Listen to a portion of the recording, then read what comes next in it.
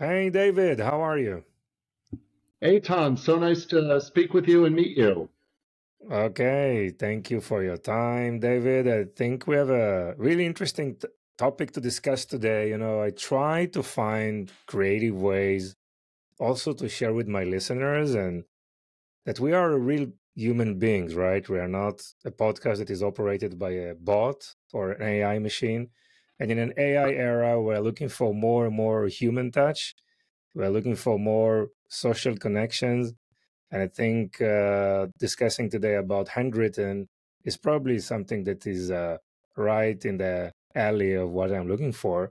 So again, I really appreciate the time. Please share with us about handwritten and what exactly you're doing. Yeah, so Handwritten is 10 years old. We are the largest provider of our, and basically what we do is we help you scale handwritten outreach. So in today's world of AI, where everybody is receiving 1,000 emails a day saying, just bringing this to the top of your inbox, wanted to make sure you saw my last message, or I love what you're doing at company X. You're really, I mean, all that AI baloney. Your inbox is becoming overwhelmed and none of it matters anymore. And then you throw in junk mail and Twitter tweets and Facebook and Slack and Teams and everything else. Your digital and traditional inboxes are overflowing. But what's not overflowing are the handwritten notes you get. The average American only gets about 1 to 3 a month compared to 134 emails a day. So do you want to be in that pile of 1 to 3 or that pile of 100 and some odd? And Yeah. that's what we help you do. Real quick on me and my background prior to doing this, I had a text messaging company. So I was part of the problem. We'd send 1 million texts a day for brands like Abercrombie and Fitch or Toys R Us, big brands in the States here. And I realized that everybody's overwhelmed by it. So that's where Handwritten came from. Now we do about 20,000 pieces a day, which is obviously a lot less than 1 million texts a day, but it's a different medium. And these are on behalf of major brands, luxury brands, car dealerships, retailers, real estate agents, professionals, veterinarian clinics, nonprofits, kind of across the board. We help people connect in a meaningful way at scale. The way we do this is with nearly 200 robots. And we build these robots in our facility in Phoenix. They're 3D printed, laser cut, custom circuit boards that we design. Um, it's all done in house. We're completely vertically integrated. We build these robots, then we put them on racks at our facility, and we just write out more and more notes. So that's kind of the secret behind it all. I'm very interested. You mentioned 10 years since founding the handwritten, right? Yes. I'm very interested in the journey. I mean, how is it? Yeah. Yeah. I mean, is it like So, bootstrap, private, funded? Tell us, in terms of yeah. the way you scale the company. So my last company, Sell It, was totally bootstrapped. This is the one that did Abercrombie and Fitch and Toys R Us. I was fortunate enough to sell that company to a private equity backed firm. I worked for the new owners for 2 years, and then I turned around and I started Handwritten the next day. Neither company has taken any funding, but with Handwritten, I had the benefit of having an exit from a prior company, so I had some money on my own that I was able to invest. But I still am a strong proponent of growing profitably and organically, not through investment. I did try to get investment during COVID and didn't have much luck actually. So yeah, so we've been fully, I'm 100% owner. Uh, we were profitable and growing. We've been on the Inc. 500 and 5,000 a few times. You know, it's just it's without any investment. I can 100% relate because Vimy, we are also bootstrapped and we also celebrated 10 years last month, right? As a company, it's one thing to bootstrap, but it's Yeah, what other thing to bootstrap for 10 years with profitability, right? So, yeah. what are some of the challenges that you had to face, during these years, and how do you overcome them? Well, people are always a challenge, just attracting and retaining the best people and keeping motivated and happy. Financially, we started off very small and, trying to grow profitably meant kind of containing our growth a little bit. When we started, we didn't have our own robot. We would use off the shelf auto pens. I had to buy these or lease these from a company in Virginia. They were poor quality, but I didn't Hmm. have the technical expertise or the wherewithal or anything else to build my own robots at that time. So for the first 4 years or so, we used these off the shelf robots, and then we just went through the journey of building our own robots. And once we did that, our growth really kind of took off. We were able to reduce our cost to scale. So it used to cost us eight to $10,000 a robot to buy, and now we're able to build them much more cost effectively. And because of that, we can scale faster. So that was one thing. This go round versus last company. Last company had a lot more software programmers in house. This time, I use an outsourced team out of Ukraine, actually. Hmm. So yeah, so it's just been a little bit of a different experience. Now, that team is only responsible for the what I call commodity programming, so API development, website, iPhone app, Android app, some of our integrations with like HubSpot and Salesforce, that type of thing. Yeah. But core programming, making the robot work, that's in-house in Tempe, Arizona, Phoenix, Arizona. So, we've tried to grow that way a bit by outsourcing where possible. Um, Now we're considering outsourcing assembly of the robot to see if that'll be more cost effective. There's a lot of things we're doing there. But one of the things I would have to say that as far as growth and scaling this time that's been a problem is really advertising. And because of the cost of our offering, and because we're a relatively low margin offering, going to Google and doing SEM, search engine marketing, has not panned out. And Hmm. last year, we actually had a pretty bad year. We had to make some pretty big cuts as far as our Google ad spend and that type of thing to keep the company afloat. And since then, we've completely refocused our marketing efforts away from Google and Facebook and social to more traditional advertising and to building a sales force, quite honestly. Got it. So, I mean, which type of personas do you target? What are your, ICPs? Yeah, it really depends on the vertical. So nonprofits, it's head of development, retail, e-tail, it's customer experience manager, marketing, but really customer experience, head of customer experience. That's probably who you're probably most interested in. And it's been very interesting. In the last year, we've seen a lot of interest for our service, mainly the last 4 or 5 months, because I think everybody else is kind of feeling the same thing that Mhm. email is overdone, AI is overdone, everybody's overwhelmed, and none of it works anymore. So for those reasons, it's really kind of helped us in some way. But yeah, I've Sure. got customer experience manager. And what are the major use cases for customers using the technology? Uh, get ready for something very exciting. Thank you notes. It's Thank you, it Note. the best use case is often the most obvious. And so it's all about just helping people say thank you in a more authentic way.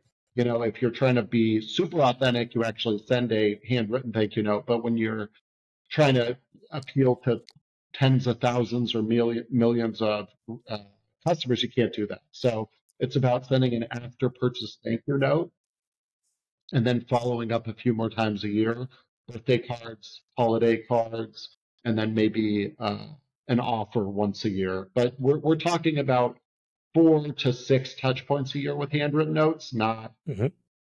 not 12, not 100. Sure, sure.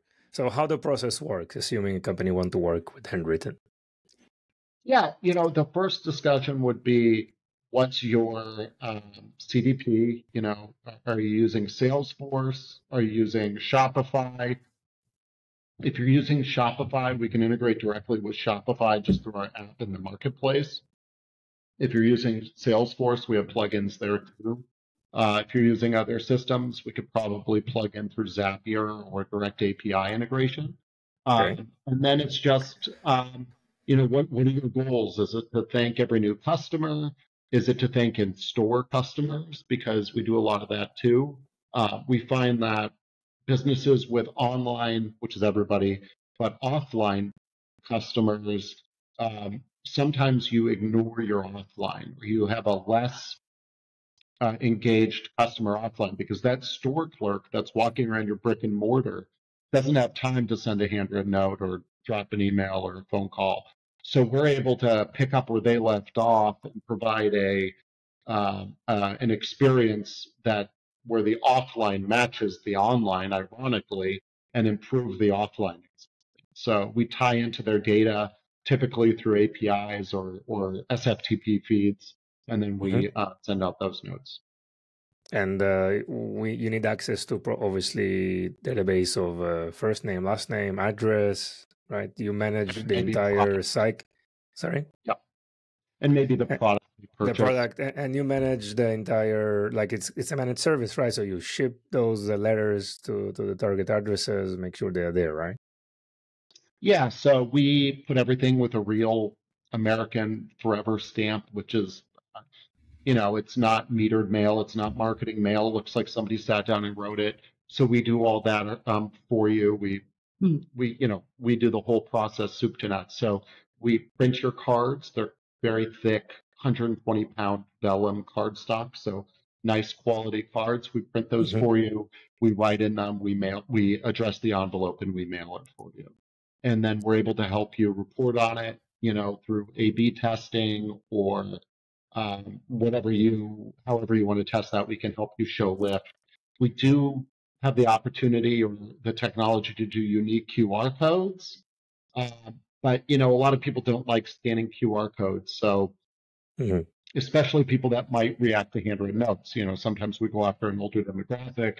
Are they really going to open that handwritten note and scan a QR code, or is that going to kind of ruin the experience? So, some of those fully measurable ways of tracking don't really work with handwritten notes. Yes. So you mentioned A/B testing. Is it related to the script or to the font styles or to look and feel? Just What exactly? exclusions. So we sent handwritten notes to Group A. We didn't send to Group B. Let's see which one works better. Uh-huh. We sent a card with this photo on the front or that logo on the front. Which one works better? But mostly just exclusionary. Exclusions. Yeah. I mean, Yeah. one of our clients is a snack box. They send snacks to your office. And when they screw up and they send you the wrong snacks or delay in sending the snacks or whatever, they'll send you a handwritten note apology with an offer for some free additional snacks. And what they found was those customers that had the win back experience, that had the screw up, but received a handwritten note, actually have a higher lifetime value than customers that were never had a bad experience in the first place. So Hmm. then they just start sending everybody the handwritten note and screwing up with everybody. So kind of that's one way we've done it. So there's a lot of tactics people use to really try to test this. We have other Yes. clients, small clients, just to make all this real. We have a client that's a piano tuner, and they're in your house one time a year to tune your piano. After tuning your piano, they automatically send you a handwritten note. You only need your piano tuned once a year.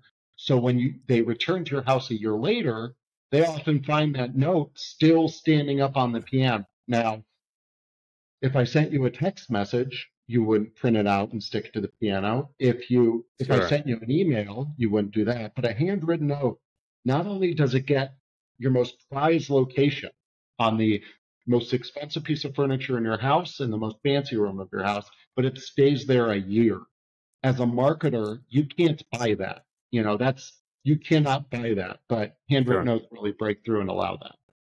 Yeah. So I want to ask you about some of the benefits or how brands or companies are measure the success of these type of activities. Yeah. So we have auto dealerships across the United States. And, it's really up to them to share their responses with us. We're out of the loop there. But Yeah. we know that one dealership group typically sends print mail. And when they moved to handwritten notes, they saw a 27 times greater response rate. So 2,700% improvement. Um, Wow.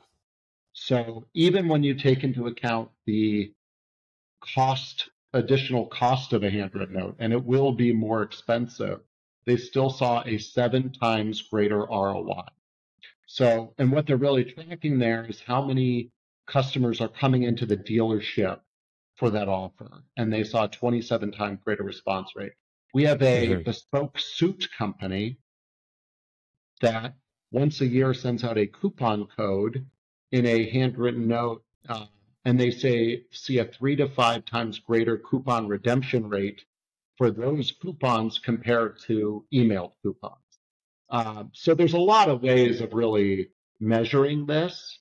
Um, yeah, those are just a few. Interesting. So yeah, I mean, it's kind of a coupon platform. It's an attribution platform. People are Yeah. coming in with a specific code or specific message that then you can analyze and calculate, ROI of this type of campaigns. Got it. Yes. Got it. Interesting. And what are some of the objections that you hear from customers? Uh, does it look fake? Or are our customers going to know this is fake? And how will that negatively impact my brand? So a Yeah. couple things there. Please visit handwrytten.com, and it's handwrytten.com. You can request free samples. And I think you'll see for yourself, the only way somebody will know it's fake is if you send them a card or hand them a card and you say, was this written by a robot? If you say, well, was this written by a robot? Of course, they're going to put it under scrutiny Hmm. and be like, I think it was. But if you just send them a card and you say, what did you think of my card? Did you receive it? They'll say, oh, that was very thoughtful of you. Thank you so much. I really appreciated that. So I think that's one part. The other part is this less genuine? And to that, what I'll say is genuineness at scale is impossible. So what do I mean by that? We work with a lot of nonprofits. Nonprofits like to send thank you notes to donors. Is it the head of the nonprofit that's sending 10,000 thank you notes? Or do they hire a bunch of interns that are only there for the free pizza to send Hmm. the thank you notes? Probably the latter. So is that any more genuine than getting a robot to do it for you at scale? Mm-hmm. The United States, every year, the president will send a Christmas or holiday card to a bunch of people, tens of thousands of people in the United States. Yeah. And all these people put that Christmas card on their fireplace mantle. Do you think they think that Christmas card is real? That the president Hmm. sat down and signed a card for them? Of course not. But they Yeah. still put it on the mantle and they still appreciate it. So, what it is, it's just a different way of standing out, a way where you recognize that what you're trying to do is impart some gratitude to the end recipient. And people appreciate that, even though they know it might not be totally real. Yeah. And what about like ROI? Is it worth it? I mean, all these type of objections, right? Yeah. Yeah. I mean, your mileage may vary. It depends on the margin of your product or service. I Mm-hmm. think if you're doing a high margin business, whether it's luxury goods, jewelry, car, um, anything like that, I think there's a true ROI case. I think if you're selling something on the lower end, whether that's, I don't know, a backpack or maybe not, um, we do offer prospecting, so you can take an area on a map, circle it. We'll send everybody a handwritten note in that area. I would say that the ROI on that is probably pretty low because you're sending a lot of postage. Postage alone is 68 cents in the States. So Hmm. it's very expensive. But if you have a targeted group and you're trying to capture ROI, I think it's there. The bigger question is, Eitan, and I want your listeners to think about this. If you're asking for ROI on a thank you note, where's civilization stand? Where's society? Somebody has chosen you out of all the other millions of choices in the world to buy your service. And you're asking, if I send you a handwritten note, what's the value to me?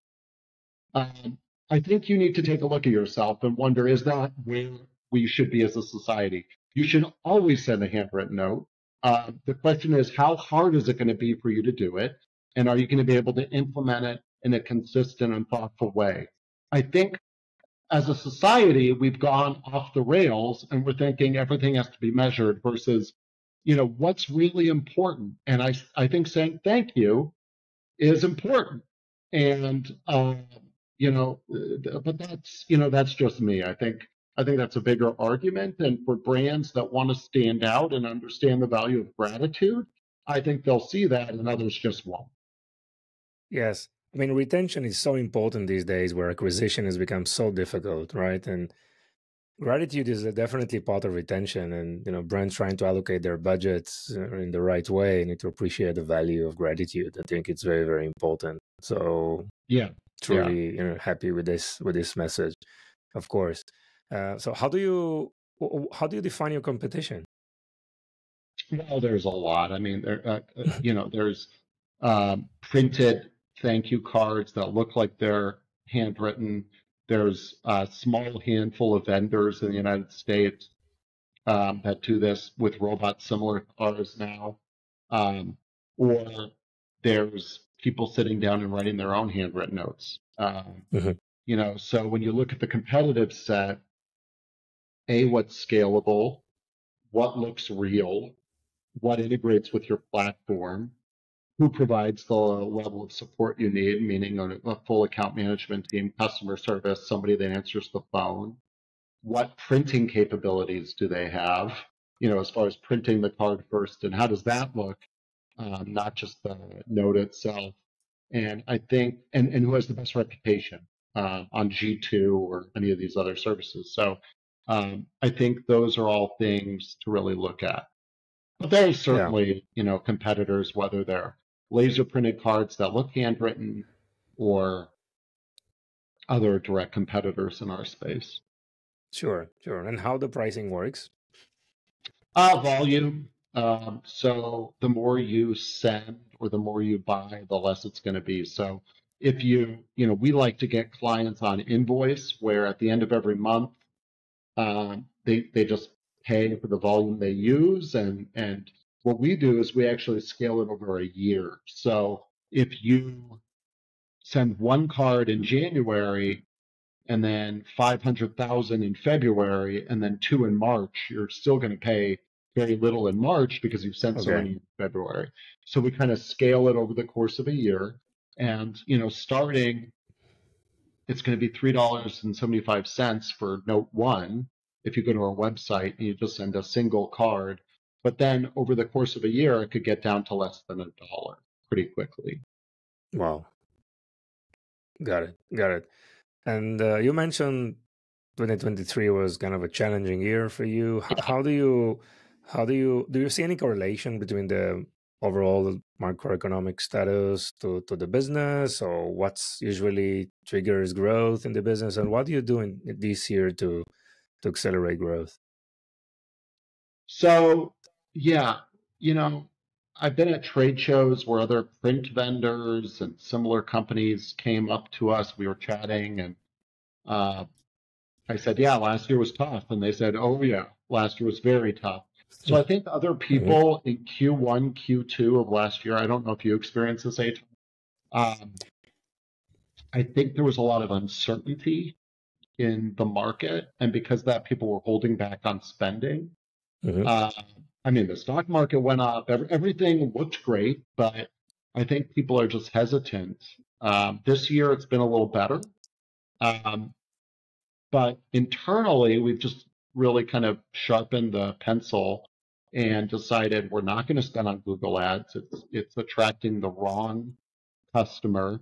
We're going to get where the customer is. So now we go to a lot of trade shows. Um, I'm heading to another trade show next week. Hmm. And so a lot of trade shows, boots on the ground. And then we have an SDR team to reach out to customer opportunities as well. So it's much more direct. It's getting where the customer is, much less waiting for customers to come to us, because that's a very expensive proposition. In our space, most companies have not tried sending handwritten notes. They do email, they do text, they do social media, but they don't do handwritten notes. And there's what's called the BCG matrix. Have you ever heard of the BCG matrix? So what No, that please is share it. it's like a 4x4 quadrant, Hmm. and in the lower and on a one axis Access. Yeah. is customer, new customer or existing customer, and existing is at the bottom because that's the easiest. And then product, new customer is the hardest, existing is the easiest. So if you draw it out, you're selling an existing product to an existing customer is easy.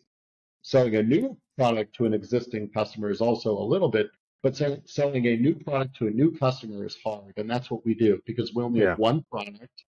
uh, Handwritten notes robotically sent. So that's new, and it's always a new client. So trying to find customers through SEM is very, very difficult that way. So we just don't do it. And then I do a lot of podcasts. I try to get the word out that way. Yes. So you're Yeah. heavily relying on outbound SDRs, exhibitions, boots on the ground, right? Talk face to Yes. face with prospects. And in terms of Yeah. inbound, primarily the podcasting side of things, and right, that's Search engine how's it work? optimization. Search Yeah. engine optimization, of course. Yeah. SEO. I mean, if you Google handwritten notes, we're probably number one in every category, at least if you're in the United States or North America. So SEO is very important to us, but SEM is not. Yeah. So SEO is something that you continue to invest on a monthly basis, right? Oh yeah, yeah. In I terms mean, of a lot of content marketing. I don't know. We talked before the show about attribution. I don't know if it does anything. I mean, it makes our volumes go up. I don't know if that's converting to sales, but yeah, we do a lot of SEO. great, great. Thank you for sharing. And David, what are the tips you can? I mean, you've been running a few businesses already quite successfully. What are the tips you can provide to other founders out there? I'd say number one, there's no better day to start a company than today because everybody gets into kind of analysis paralysis where, oh, I'm going to sit down and do a business model, and then I'm going to refine the business model, and then I'm going to do it again, and then I'm going to do a survey. What they need to do is start and actually make a product or a service and go and sell it. Additionally, tomorrow, your kids, if you're not married, you'll get married. If you're married, you'll have kids. If you have kids, you'll have aging parents. There's always going to be more responsibilities. So today is the day with least responsibilities for you to start a Hmm. company. So I would say do it today. I'd also say be patient. Rome wasn't built in a day. My last company took a solid 2 years. This company took 3 or 4 to get off the ground. And you only lose when you quit. So, you just stick with it if you're passionate about it to make sure it happens. Yeah. Well, I mean, what inspired you to launch Handwritten? I mean, it's not your first business. It's not just also the standard business. It's not a SaaS company that everyone is doing I probably, or know. a brand, or what's make it special, and why you're so passionate about that specific area. I wish it was a SaaS. So I saw a need. When I sold my last company, I was sending handwritten cards to my best employees and to my best customers, and it became hard. And I wish there was an automated way to do it. I also didn't know what I would do next.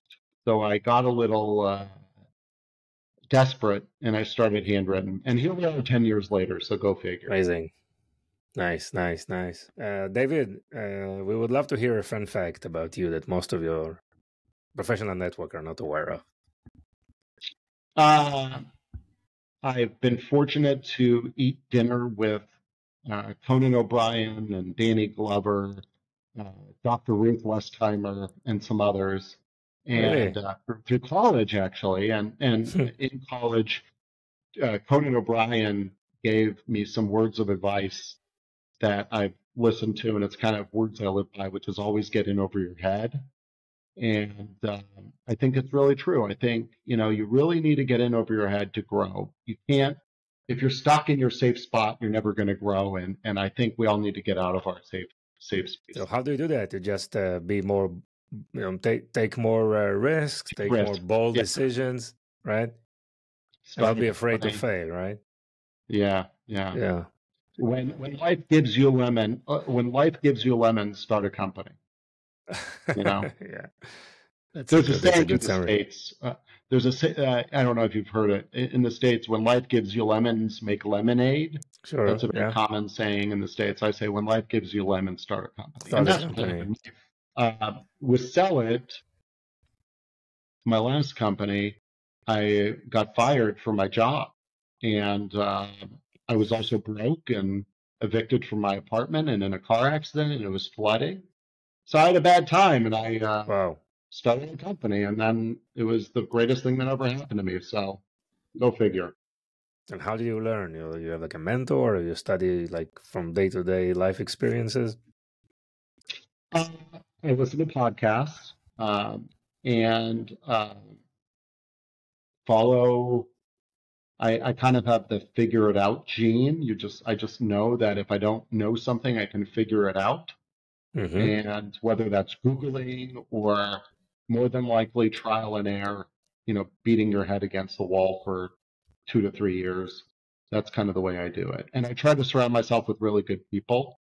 In my company now, I'm fortunate to have an amazing head of operations, an amazing head of engineering. I really try to surround myself with smart people. Nice. Great. David, anything else you want to add? No, I just say, please uh, visit handwritten.com, handwrytten.com. If you're in Phoenix or the Phoenix area, please stop by. We'll show you how we build robots and use them. Yeah, that's kind of it. Amazing, David. Thank you so much. Thank you, Good Eitan. luck. It's been a pleasure. Wish you an amazing Thank you. year and bright future for the company. Thank you. You too. Thank you. Bye bye.